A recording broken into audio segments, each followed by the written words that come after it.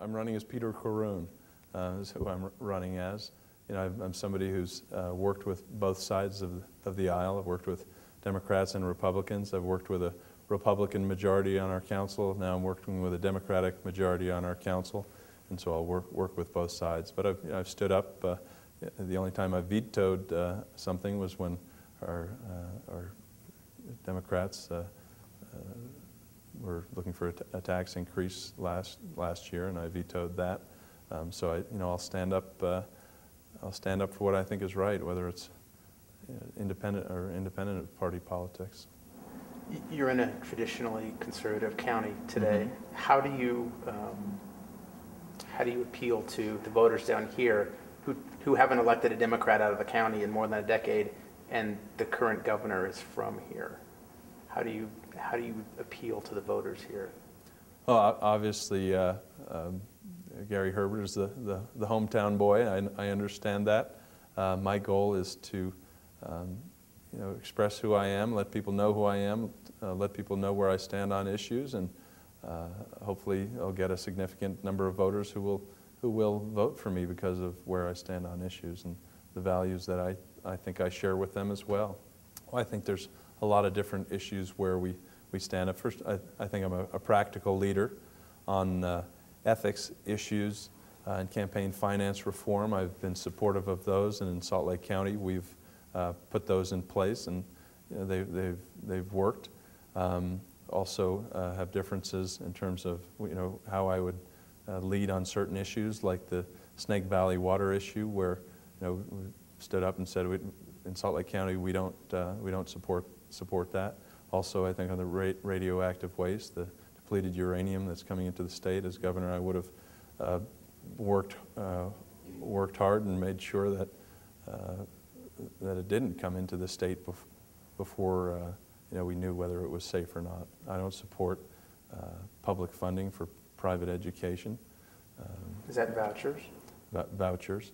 I think we have a great education system. We have a charter school system, which is a way where people can focus on more specialized education if they like, and so I think we have a great system, and I think that's an area where we differ as well.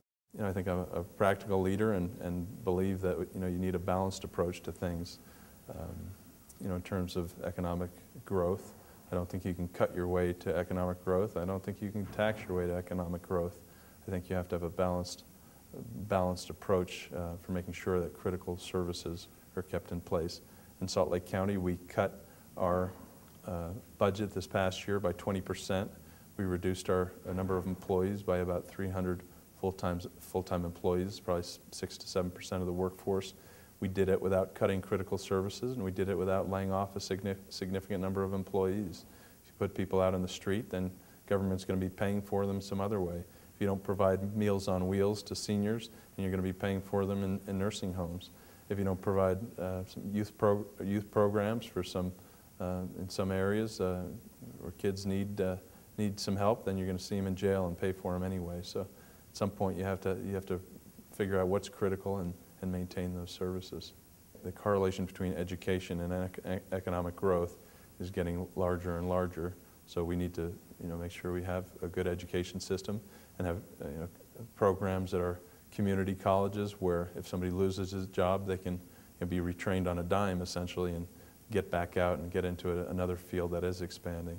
And I have a good story about somebody I know who lost his job and went back and got a nursing certificate, and now is going to get back into the healthcare field, which still has some growth. I support the ethics initiatives. I've signed the ethics petition.